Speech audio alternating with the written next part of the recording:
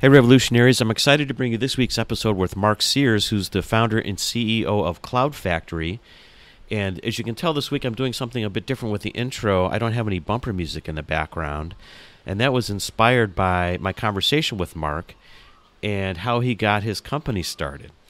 So a few years ago, he and his wife went on vacation to Kathmandu, Nepal.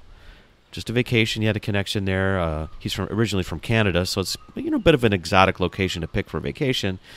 But he was so enchanted there and started meeting people and found some folks that were interested in learning Ruby on Rails, which is a computer programming development language. And Mark's a technical guy, so he knew it. And so he extended his vacation and ended up staying for several years to train them up on this new software, and it created the idea for him founding this new company. This is an amazing episode, and Mark's got a great story. And in it, we talk about how travel can be a real catalyst to reinvention and to opening your mind and recreating yourself. And so I was inspired to leave off the background music and record this intro on my balcony here. I'm sitting in Hua Hin, Thailand right now, right on the coast of the Gulf of Thailand in Southeast Asia. And so hopefully you can hear some of the sounds, and I'll post a couple pics on the Facebook page, see a couple sites of what it looks like here and what the setup looks like that I'm recording at. I'm just sitting out on the balcony of my hotel room overlooking the ocean and the beach. It's really great. But it just really was a reminder that travel can be a real way to help you reinvent yourself, see the world differently, and discover opportunities that are out there that you never would have run into otherwise, So I just wanted to share a bit of the travel experience that I'm having right now. So I need to get this episode edited and posted up because tomorrow I'm leaving to go to Kanchanaburi, Thailand, which is where the bridge over the River Kwai is. I'm meeting some friends up there, and so we're going to have fun for the weekend. So I need to get this. Finished. So let's get to the episode with Mark. Welcome to Jim's Reinvention Revolution podcast, the show that explores reinvention in the digital age as it relates to career, creativity, and technology. Stay tuned for interviews with professionals, entrepreneurs, and creatives that have reimagined success and are making a pivot. If you'd like to listen to the entire back catalog, visit jimreinventionrevolution.com for instant access. And now, here's your host, Jim. Hey everybody, this is Jim, and welcome to episode 24 of Jim's Reinvention Revolution podcast. And I'm talking today with Mark Sears, who's the founder and CEO of Cloudfactory. And we're talking about outsourcing in these days of artificial intelligence and globalization.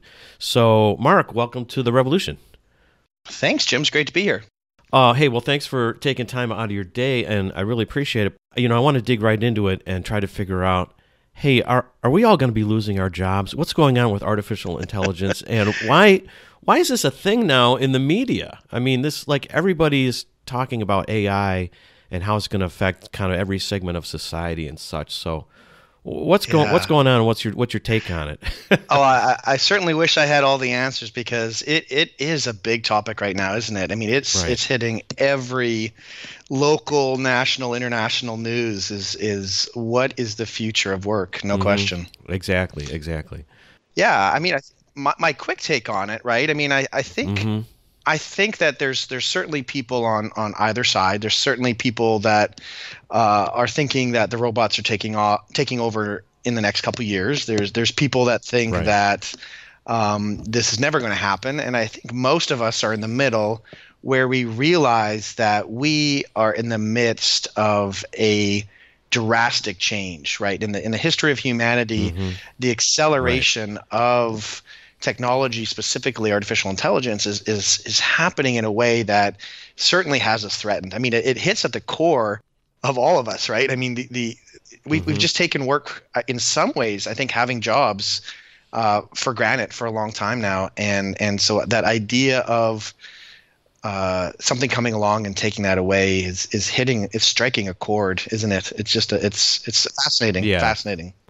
Well, I think like we were talking earlier, the 20th century in a way was about work or was about jobs, and made sense, where it was like we had this massive economy that was expanding in the industrialization, the industrial era, where it kind of became like an understanding of society and life. Oh, this is what you do. You know, you kind of get a job and you go to work, and as long as you put in hard work, you're going to be able to, you know, live a nice life and raise your family, etc.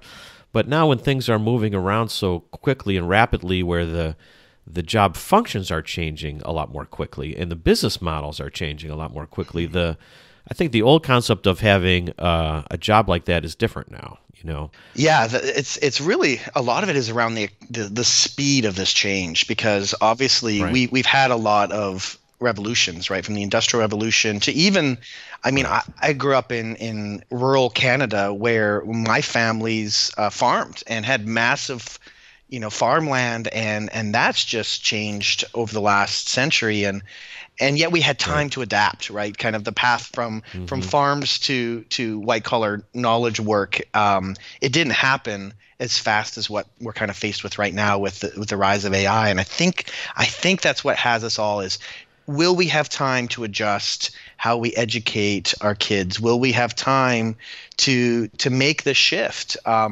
And so I think that's what we're facing. And so, yeah, it's an important time, I think, for a lot of people to obviously stay calm, but to get educated, right? I mean, right. Yeah, you got to get educated. Yeah, it really is important. And I think to develop a little bit of everyone has to have their own philosophy around it, because it really, from an end consumer to almost any business, like, it's going to be touching so many different aspects of our world that it's going to be important to figure out how to navigate over the next decade, especially. I think is just going to be fascinating. A fascinating time to be alive is one way to think of it.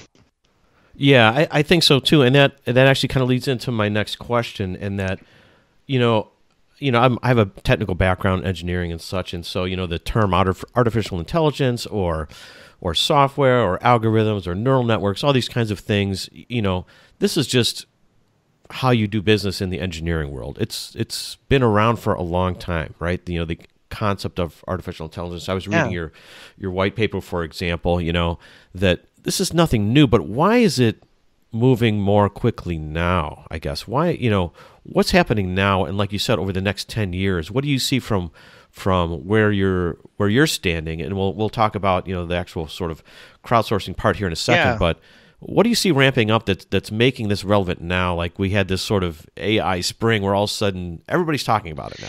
Yeah.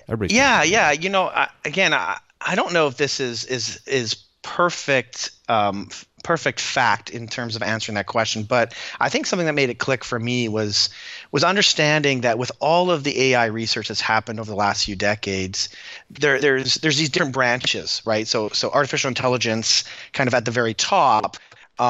There's one part of that, one branch of that called machine learning, and then under machine learning, there's a couple different branches. There's what's called supervised learning and unsupervised learning, and so in particular, supervised learning. So creating these algorithms by actually training these algorithms with examples of kind of the correct answers. That's this one branch of research that has had massive breakthroughs over the last decade or two, and that's where you start getting into neural networks and deep learning, and that is just kind of, as you kind of look at AI as the big umbrella, but there's a specific branch that has really accelerated its development, and it's really around this idea, and that does play into, I think, some of our conversation today, and that's really where my company Cloudfactory has been working from, is in that area of using humans to train up robots, right? Or how do you have people train these machine learning algorithms to perform better and better and better? And that really is the area that's seeing huge advancements, and I think is what's got it into the mainstream press. I see. Well, you know what? I'm glad that I got you here now, okay? Because this is so fascinating to me, and I think people just underestimate or are not aware that there's actually a massive human role or a big part of labor that plays into artificial intelligence, or that plays into developing these algorithms. Because I think when people hear artificial intelligence, they're thinking like, oh, well, my role as a human is over. Like, Yeah. what do you need me for anymore, Yeah. right? Because all the robots will be smart and they're going to train themselves. And so what am I here for, and why? And why is it a good thing that we continue to create robots? I mean, it's just another way to do things, I mean, it's not better or worse. It's just more efficient, I guess, is one way to look at it. But explain the labor part that goes behind it. Yeah. I think so the attempt, maybe in a non-technical way, would be to describe it as that AI can't do anything without first learning it from humans, right? Like, that really is the general idea. Is artificial intelligence is the best attempt at matching human intelligence.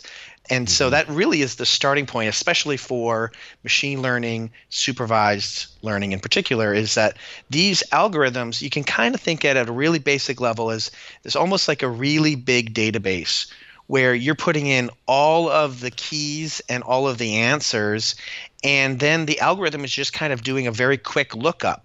So if it's seen something, if it's seen 1 million photos of cats, really, and then you show it a photo and say, is this a cat? In the most basic level, it's looking up in this millions of images to see if there's the closest match that it has confidence to say, yes, that is a cat, or no, that isn't a cat. So if it's only seen 10 cats, that algorithm's not going to be very good. If it's seen 1 million cats, it's probably going to be pretty good.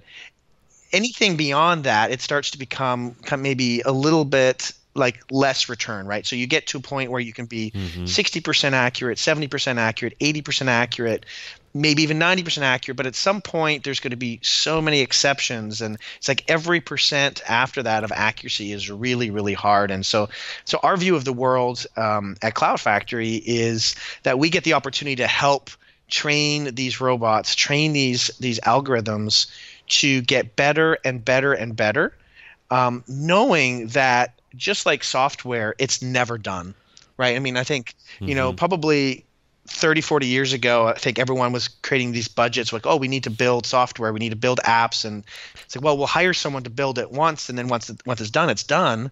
And you realize that, no, it's actually an ongoing thing now. It's extremely competitive. How can we make something better and smarter and more efficient? And that's what we're seeing in the space. And so as much as humans are being used to create these training sets, right? So we call it training data is what gets fed in, and a data scientist creates a model that then is turned into an algorithm that allows us to solve certain problems in the world.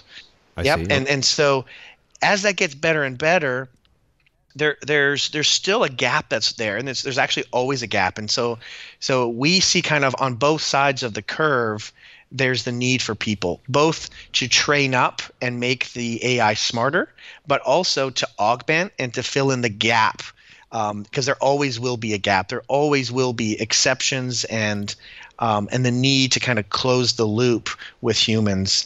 And so kind of on both sides, it's really, really important to make AI work.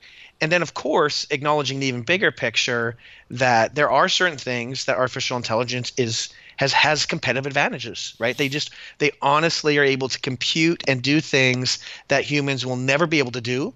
But there's things that humans do that technology will never be able to do. And so there's the bigger picture of humans and machines working together. But even within the machines themselves working, there's a big role to both train up the machines and to augment them. And that's kind of our view of the world, is that work is about to be completely disrupted, but it's just changing. It's certainly not a matter of there being nothing left for us to do. It's just an opportunity for us to continue working on higher order things. I see. Well, yeah, there's a couple things that you said there, which I think we can see this playing out already. So one is in my mind, is the ongoing maintenance and upgrading of software. Yep. So I think you're right. When in the 90s, when there's PCs started to be in every home, et cetera, you bought your software on a floppy disk or on a CD or whatever, you Yeah. popped it in, and that was it. You paid your $300 or $100 for it, and it worked, and it was no big deal because it wasn't really interfacing with the world on a daily basis necessarily, and the things like the internet browsers and all the interfaces weren't changing on a daily basis. Now it's kind of like any piece of software needs to be updated continually in terms of virus protection and all those kinds of things. And you see the subscription model with a lot of the software these days, which I think makes sense because it's like it needs continual maintenance. So I think you're right. There is that maintenance component. And then, of course, there's the startup component of, well, we're developing the application in the first place. So that's maybe more intense labor up front to develop it. So very interesting. But yeah, it is changing. Things are changing because this is just being more, the internet is at scale now. These functions are in more demand. But let's what I want to do is talk a little bit more specifics about exactly what you do or what the services that you offer, because, people are like, all right, you help train, AI software. What does that mean? What does that mean to the average guy? What's actually the job function? It sounds good in concept and theory, but you're like, what would I be doing if I'm the guy that's going to be helping you or working for you? Yeah. Well, I mean, I think obviously a good place to start is the name, right? So Cloudfactory really was born out of this idea of what would a digital factory in the cloud look like? Because we see that factories and really efficient production in the physical world has been what's really changed a lot of economies. It's what's developed country after country, from the U.S. to China to Korea to on and on and on. And so the origin of Cloudfactory actually goes back to a trip that my wife and I took in 2008 to Kathmandu, Nepal. And we were there on a 2-week vacation, really just out of some relationships that we had and just the opportunity and desire to travel and see the nation. And we fell in love. We absolutely fell in love with the people and the beautiful country of Nepal. And we ended up actually just extending that trip and staying and living for 6 years and actually having our two beautiful kids there and really consider it home. Really? In many ways, yeah. Wait a second. Okay, so let's back this up one second, because I didn't know this part about your background. It's very interesting to me because I'm starting to travel more and kind of get into this notion of kind of just really trying to see the world differently and kind of opening my mind to continually reinvent myself as time moves on here, which I think we all need to. That's obviously the impetus for the podcast here, but. Wait, so you get this idea, I'm going to go to Nepal for a couple of weeks, get away, and that's kind of an exotic destination.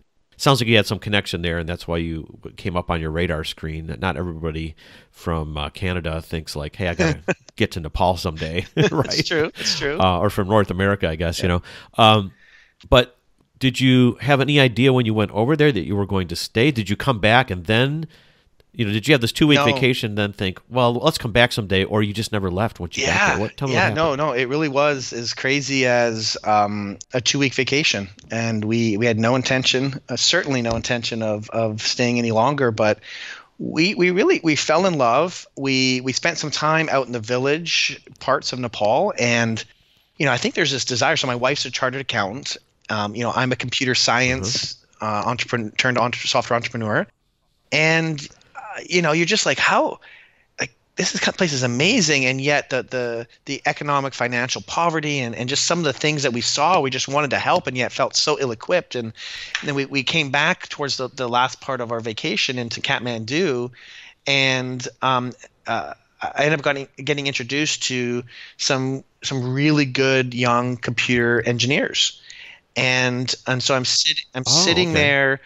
Was that through your connection? It was, yeah. It was that, yeah. So we actually, the full story, which is important actually for the history, of why we're doing what we're doing, is so we had an opportunity to go to the Middle East. My wife had a job opportunity there, and two of my best friends were Nepali guys, and we learned a lot about Nepal. But probably the biggest thing we learned and really kind of tugged on our heart was that they would come and work for 2 years away from their families, away from their homes, and they'd go back to Nepal for 2 months, and they'd come back and work for 2 years, and they'd be in this cycle. And so my friend was actually heading back to Nepal to visit his family and actually meet his 2-year-old son for the first time.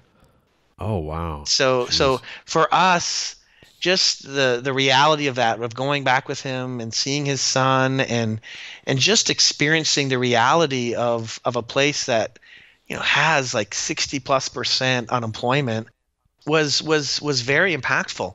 And to know that my friend and so many people that we began meeting, including, so he introduced us, he's like, "Oh, you're a computer geek. I've got some friends that are computer geeks. Why don't you guys meet?" And so it was through that meeting that, we started to realize, like how could we help? And one of the things these computer engineers wanted to learn was they were interested that I'd been working with Ruby on Rails, a particular computer programming framework, for a few years, and they wanted to know if I could teach them, and so I literally just sort of looked at my calendar and said, well, I could probably stick around for a few weeks and train you guys if you wanted to, and so it was literally a change of the ticket for 3 weeks to stay.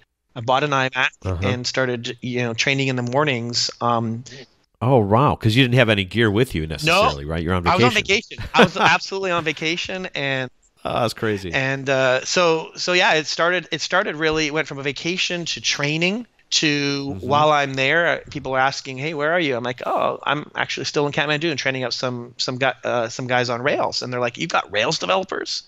Those guys are like unicorns. Can you do a project for us?" And and so it really started from that point. It turned into a project and then another project. So it was vacation to training to projects to a business, and it was 2010 where we recognized the need for a technology platform to do a lot of this routine repetitive work at scale and to do it accurately.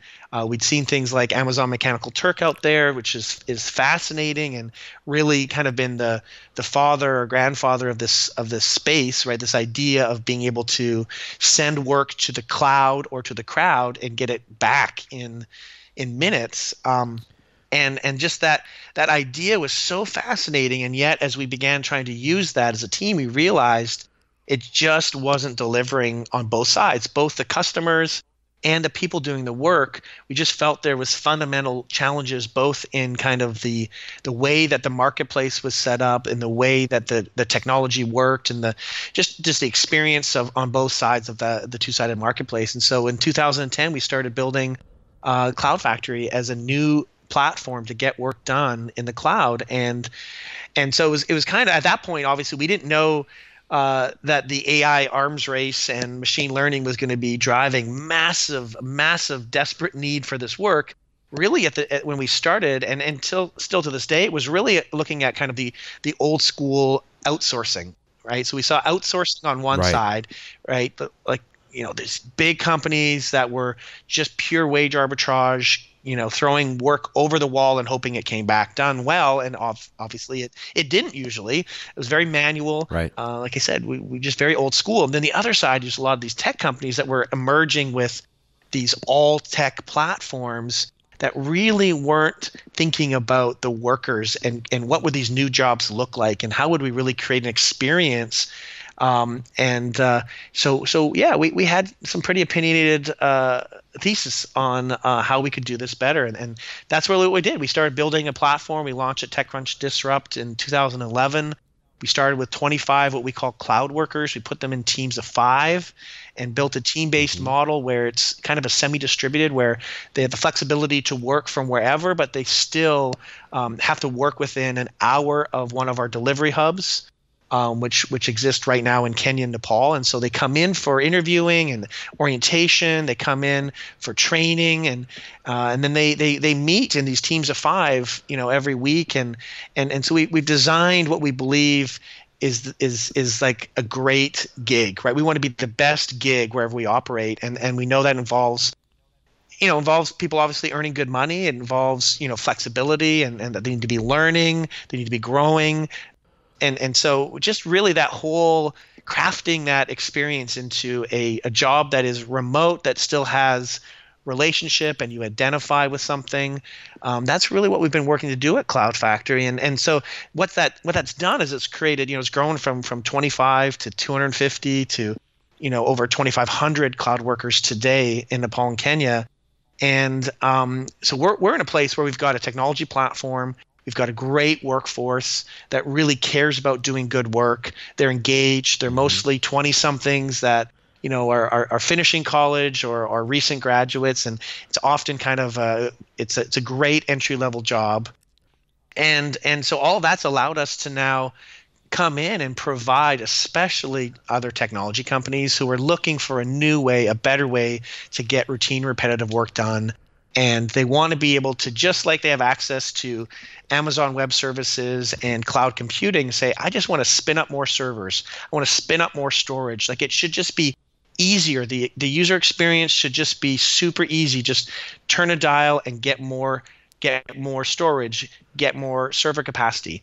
But we also are trying to create that experience for them to get more capacity in terms of getting work done. And so that's really the experience. What we call cloud labor is the ability for companies to spin up remote teams, to work with them, to collaborate with them, to feel like it's an extension of their own team where they can get all sorts of routine, repetitive work done, but they don't ever have to worry about the hassle of finding and hiring and training and managing and paying and just a lot of that stuff. Very similar to how most companies now have their servers in the cloud, and they never see those servers. They never have to change a hard drive or pay the electricity bill. That's really this factory in the cloud that we've created to try and help these tech companies accelerate, focusing on what they do best. So that they can innovate, they can develop the next amazing AI that's going to change this world. Wow. Well, I think it's really like we were talking before, just a great sort of niche and application that you stumbled upon here, because it's sort of like it's the right thing for the right time. Yeah. It just reminds me of like I've been in the automotive industry and in the the high tech world, in the fiber optic world, and there's a lot of outsourcing that goes on there, but it's outsourcing for, hand assembly in factories. And, this is not a new idea, but this is sort of the new spin on the new connected world that we live in, the new digital world that we live in. And, these sort of freelancing opportunities and virtual assistant opportunities have been out there, but more on a small scale basis. And, people have kind of understanding those ideas, but it sounds like this is really meeting now this massive need for just the labor component in a way for the artificial intelligence applications that are happening. Maybe we could talk about what those applications are so people can have a better understanding of why the labor is required. Like, what's really going on? You know what I mean? Like, who are the types of customers that you're working for? What are the types of things that they're looking to get accomplished?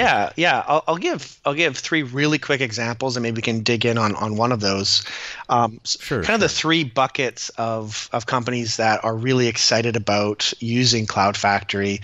One is that kind of traditional business process outsourcing, or at least a replacement of that. So we have one client, a very large insurance broker in the U.S. You see their ads on TV, and they're quite big, and they have a huge call volume, and as part of managing that call volume in a very regulated industry of insurance, you need to actually audit those calls, and you have to really ensure that you're documenting, what was said or wasn't said in terms of those calls, and so that's a use case that we've had.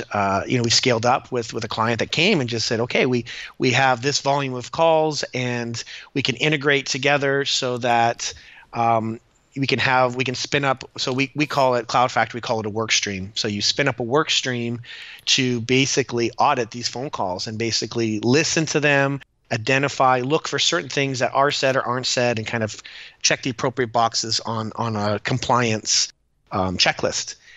So that's, again, certainly not anything new.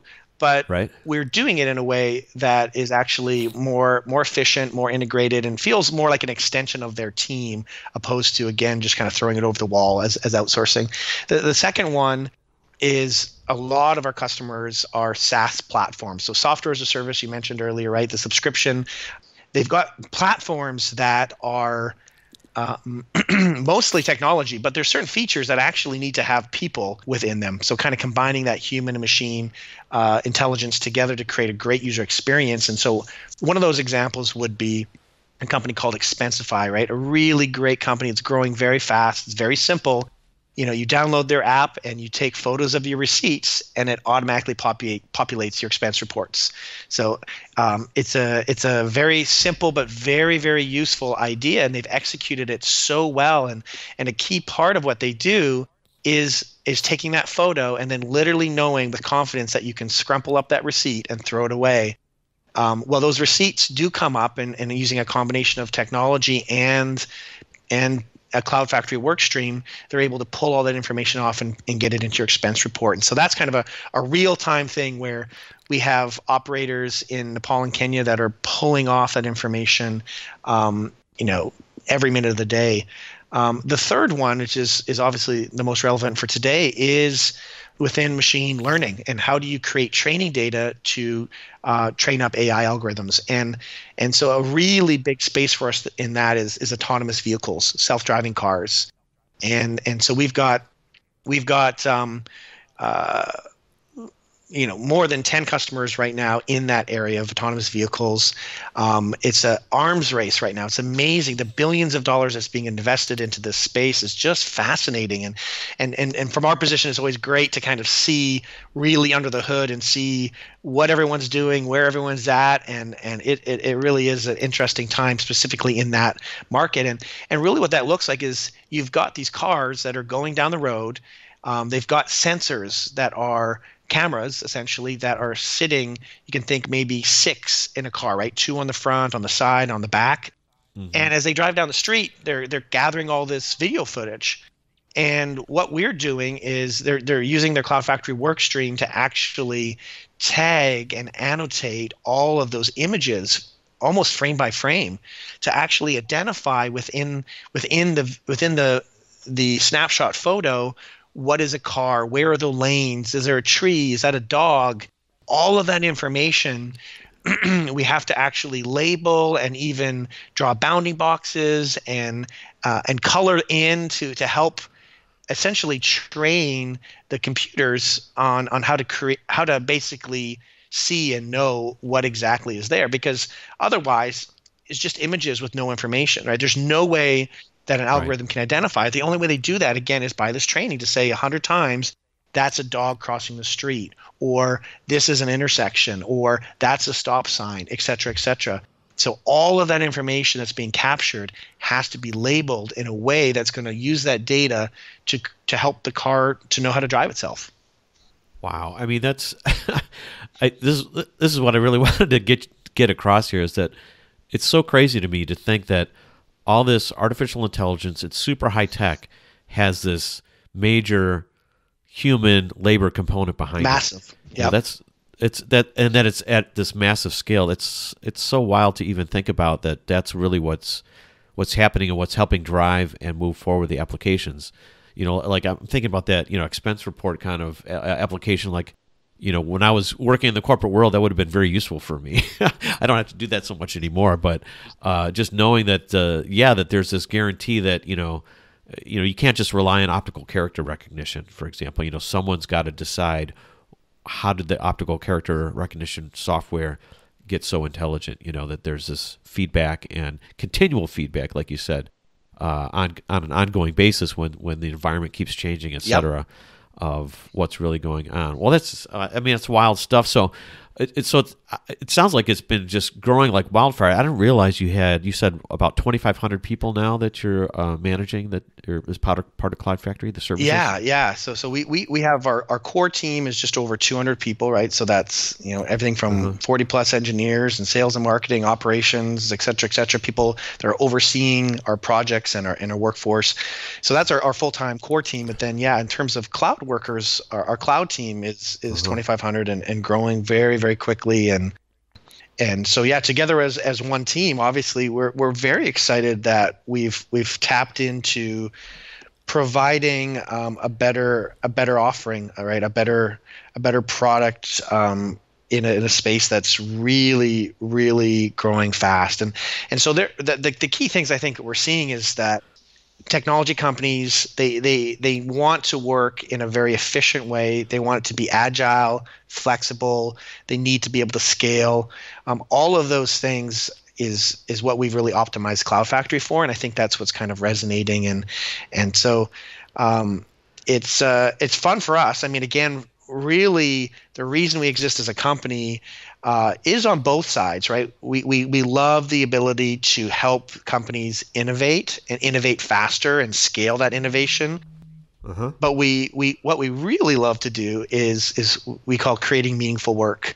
And so dating back to the beginning of the company, why we started the company and what really drives us today is we get so excited about getting to every time we bring on a new client that's dozens or hundreds of new workers that we get to give an opportunity to.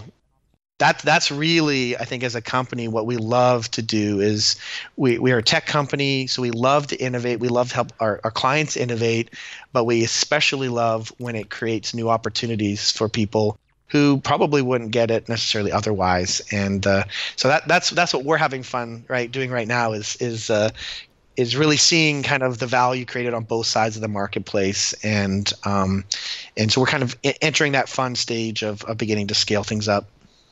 Right. Well, I think that's the real fun stage. That's the real interesting stage, I guess, or situation that I'm seeing in the world where, historically you think about outsourcing as, it's just this wage arbitrage kind of situation. But with the types of services and the type of work that's out there that can be cloud-based, can be home-based from anywhere, it's really giving these populations different opportunities than they never would have had in terms of the technical skills you can develop. And those skills are valuable, and they're valuable everywhere. Yeah, right? I think that's what we're seeing. I mean, it's certainly entry-level work. We don't necessarily want to see our workers stay with us for a decade, right? It's really meant just to be like more of a stepping stone. But we've already in the last few years, we've seen many of our cloud workers, first and foremost, come on to join our full-time team, right, our core team. So we've got, I think, something like a third of our team actually started first as our cloud workers, and they've been promoted into full-time teams, looking after client projects or supervising teams of workers, engineers, you name it. But then also going on to start their own businesses, to go abroad for further study, So it's a fun part for us for sure when we see our cloud workers go on to do bigger and better things. That's part of success for us. Yeah, that's great. It's very interesting to me. I mean, it's just kind of wild to think about all of this has happened, just really in the last 10, 15, 20 years. It's just this massive explosion of connectedness and opportunity. Exactly. I mean, a company like yours, or your the vision that you had of just kind of going over there and staying and wanting to share your technical expertise with these guys that were really interested in developing themselves. I mean, that's pretty fascinating. It's got to be very, very rewarding. It's great. Yeah, it is. I mean, the thesis that it comes from a quote that's been out there for quite a while, but it's that talent is equally distributed around the world, but opportunity is not. And that's exactly what I saw back in 2008 when I went to Nepal, and we saw it when we went to Kenya a few years later. We've now expanded and are growing very, very fast there, and we continue to look at other places for us to continue expanding to build the world's workforce. We believe that there's so many people that are talented out there that have gone through. They've got a great education. They're connected. They're online. They're ready and willing to contribute to the global economy. And so we're trying to create a platform and a way for them to do that. And it's fun. Yeah, I mean, our hope is that outsourcing is no more. Right. We certainly think that. There's such a spectrum now between people who have full-time employees, and then sometimes those employees are working remotely, and then you've got outsourcing, right, which is obviously a bigger arm's length distance away, but we're trying to find that middle, right, between kind of your full-time core team, and outsourcing, we believe there's a middle ground, which again is very much the feeling and experience that cloud computing and cloud storage offers. Is it feels like it's your own. You have control and visibility over it like it's your own, but you don't have to worry about all the same hassle and pain. And so that's what we believe is that's how a lot of our teams are operating now. Is they're constantly connected via real-time chat, and they're working with their teams like their internal teams, like they're an extension of their own team, instead of kind of defining this very clear interface to just outsource work. And companies can't afford to do that anymore. Like it's not agile and flexible enough. People can't go through these cycles of trying to get that outsourcing relationship to work. You don't even know if it works for 6 or 12 months. And then if it doesn't work, right, you got to go and search and find and start all over again. And the companies that we deal with can't afford those year-long cycles. They have to choose companies that are going to really be more of a trusted partner and really provide the technology and the approach that makes it feel like an extension of their own company, because they're moving too fast to operate in an outsourcing world. Right. Well, it makes a lot of sense. So as we go along here, we got a few minutes left, but there's a couple of questions I want to ask you before we get out of here. Is now that you see this new world and you see it coming together, you're like, 5 or 10 years from now, do you have any idea how things will look differently? Do you think it's going to be, let's say you scale up, Cloudfactory or these types of offerings, is it going to continue kind of in this vein, or how do you see the world being connected like 10 years from now, for example? Yeah, I mean, I think that there's obviously, like you said, globalization. There's the rise of internet access in places, kind of the last third of the world. There's a lot of economic and political. I mean, there's so many things that are happening right now. It is fascinating to see what's going to happen in the next decade. But I mean, I think some of the key things that we anticipate, we are very much, I would say we're very, very bullish on people, right? I mean, I think that as much as technology is improving, it is really, in the end, it needs to help us. It needs to help people. And it's not about trying to compete.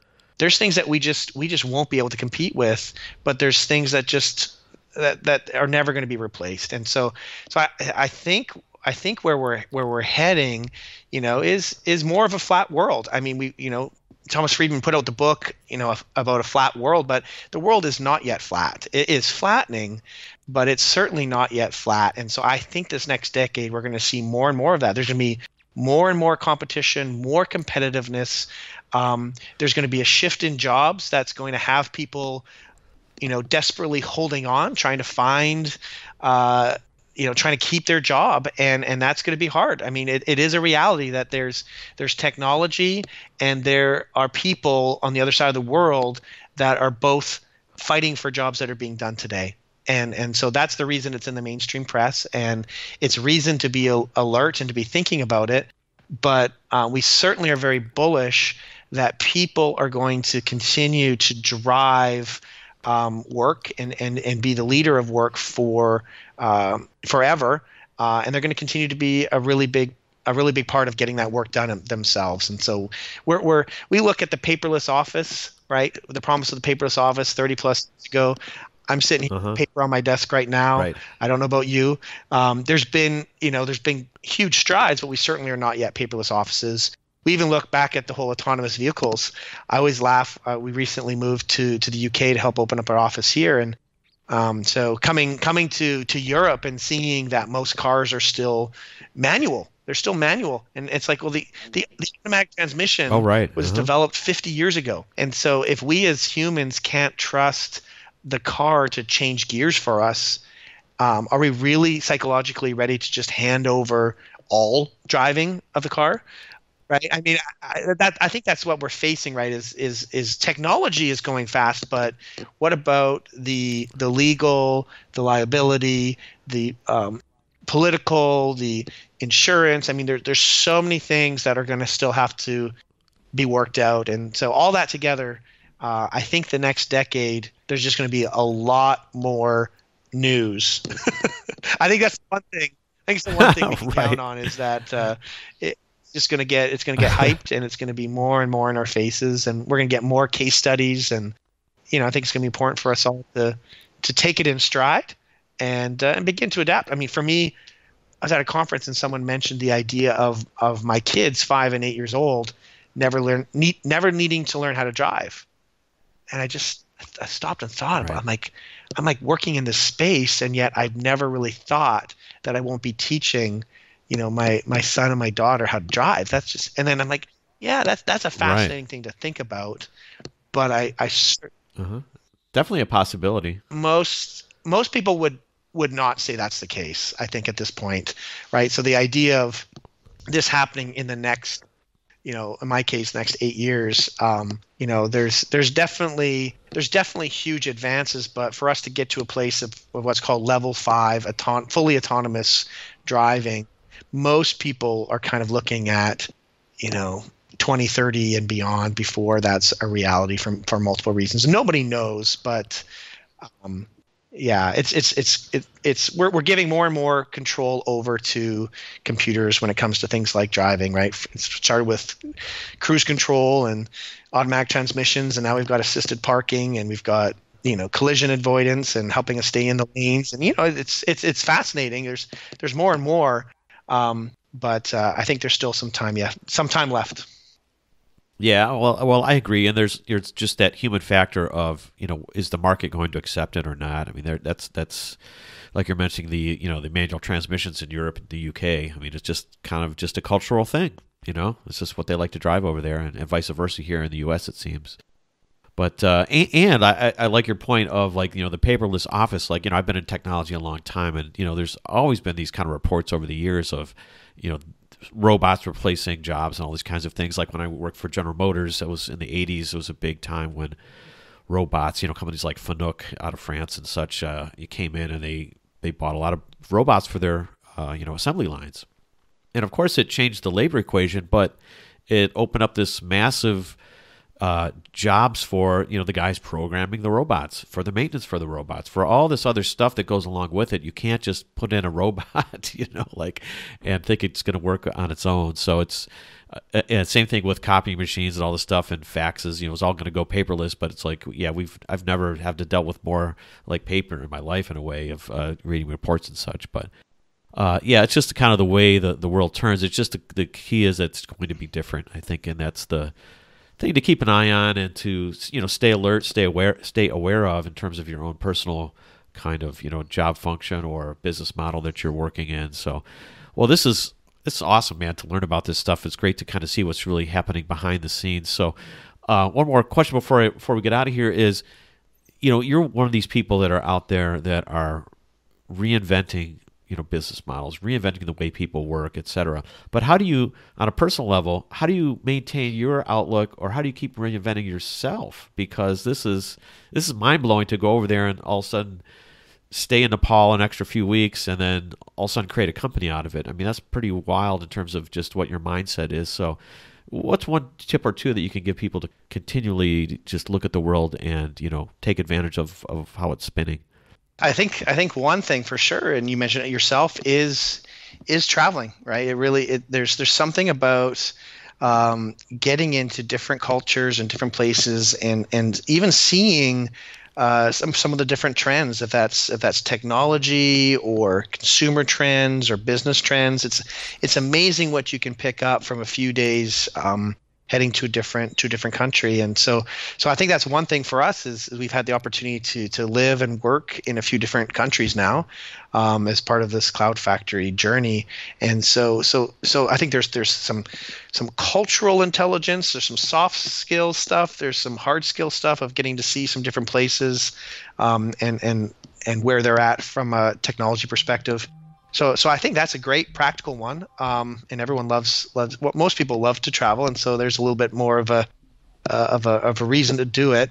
I think the other thing, is for me the learning cycle, the learning engine. Everyone has their own personal learning engine, and it looks different, and it changes. Right, we are at different stages of our careers and with our families as well. Like I said, I've got two small kids, and And so it's really it's actually focusing on that learning engine more than even necessarily on what you're learning at any particular time. And so for me, it's what are you consuming and how are you consuming it? And so right now, it looks like I've got a longer commute than I've had in many years, and so I'm loving Audible and I'm plowing through audiobooks and podcasts, and that's a big part of my learning engine right now is kind of the to and from the office. It used to look like before it was a lot more reading of blog articles and stuff like that. So I think it's focusing on that learning engine and making sure that we keep that going, and of course who we're surrounding ourselves with. So I've just been surrounded by such amazing people, and literally we're on 4 continents now with the US office, UK office, Nepal, and Kenya, and just to see the diversity and just amazing people that I get to work with every day is a huge part of what's allowing me to continue to learn and grow, to be able to navigate the ever-changing field that we're in. Well, awesome tips, and I like this this term, learning engine. I don't know if I've ever thought about that for myself to apply to my own thought process. The learning engine. I love that. It's kind of a key phrase that I'm sure will stick with me. Yeah, traveling and listening to podcasts and which is this whole crazy new sort of art form and information form, which is amazing. It's one of the things that I got drawn to doing the podcast in the first place. Is you can learn so much in such a short period of time now. So it's another thing that's really affecting the world and will push things forward. So, anyways, Mark, thanks so much for being on the show today. If people are interested more in reaching out to you or contacting you or learning more about Cloudfactory, how do people get in touch with you? Well, first and foremost, you can find out more at cloudfactory.com. You can hit me up on Twitter.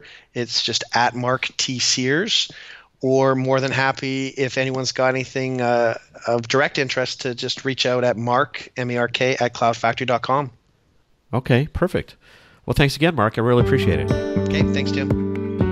Thank you for listening to Jim's Reinvention Revolution podcast.